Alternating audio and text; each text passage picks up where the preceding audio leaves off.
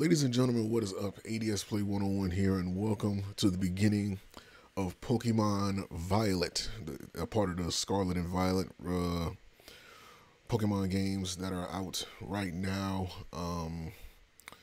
Yeah, this is my official return to a traditional Pokemon game. I'm kind of using this first video as kind of like a disclaimer to get all all the talking out the way, as like an introduction. Um, Man, the last time I played a Pokemon game was November 28th, 2012. So it was pretty much like, as of right now, it's 11:43 p.m. Uh, Pacific Standard Time. It's been exactly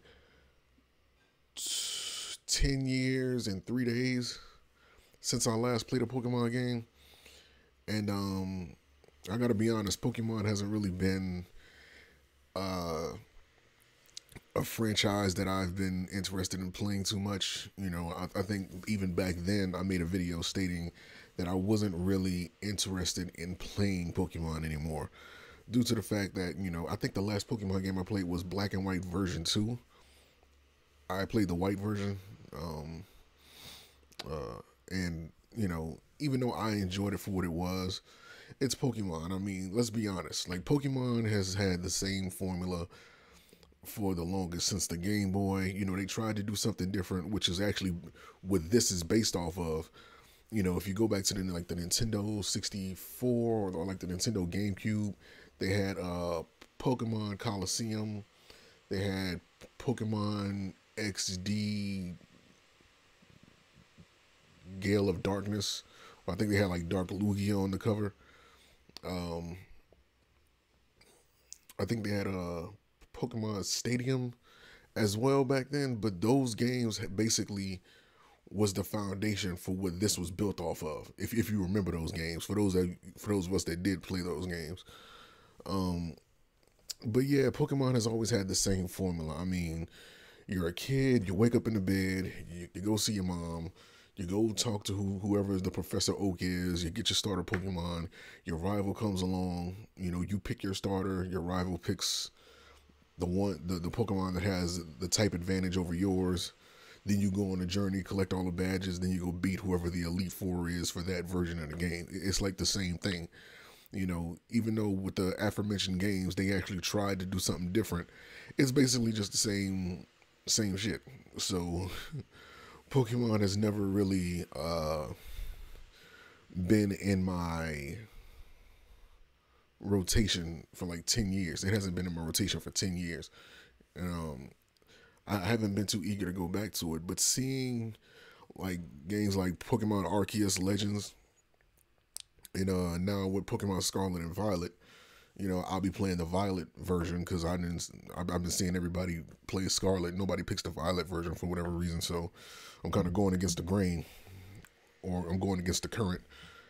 And yeah, I'm just not surprised by anything that Pokemon does. I've been playing Pokemon games since the '90s, so red, blue, yellow, etc., green. Of course, the gold and silver. I kind of skipped over the ruby and sapphire and the diamond and pearl versions. Uh, I think I played platinum, which I think was like an enhanced version of the diamond and pearl. And then they had the whole debacle with the fan made Pokemon games that Nintendo ended up sending out like a cease and desist for, which is funny because the fan made Pokemon games were actually better, you know what I'm saying, than the ones made by Nintendo at the time. So came off as like jealous, like, how dare you take our IP and use it and make a better game than what we did. So I remember that whole thing, man. I've been a Pokemon fan since like, again, since the '90s. I remember when we was having that whole what's better, Pokemon or Digimon, back and forth. Me, I was on the side of Digimon because I actually like to understand what my, you know, monster partners are saying. But on the Pokemon side, everybody was saying, oh, all their names are Mon, end in Mon, Mon, this, Mon, that. They didn't have any unique names, but it was just like kids being kids.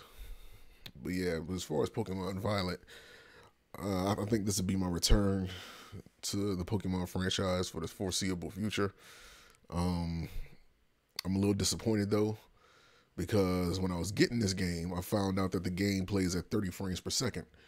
And considering that this is on a Nintendo Switch, which was supposed to be Nintendo's answer to the PS4 and the Xbox One, you know, at the time it was released, it was supposed to be a next gen console, and the crazy thing is they even cut the lifespan short of the Nintendo Wii U, which was the console that existed prior to the Switch, and the Wii U didn't even get a lot of games on it. Like the library for the Wii U is small as hell, um, and it was like they rushed into making the Switch because they wanted to compete with the next gen consoles at the time, which were the PS4 and the Xbox One. And knowing that, knowing that you got a game that's running at 30 frames per second, because I seen a video on it. Somebody had to do a mod for the game to run at 60 frames per second. It's not publicly released yet, but the fact that you know we're on supposedly Nintendo's next gen console, well, for its time, you know, it's current gen, it's like 30 frames per second is the best you can do. Like that's kind of disappointing. But I come from the time where pixels was like the best we could do, so I don't really complain about too much as long as the frame rate is consistent and there's not too much slowdown. I don't really have too much negative stuff to say.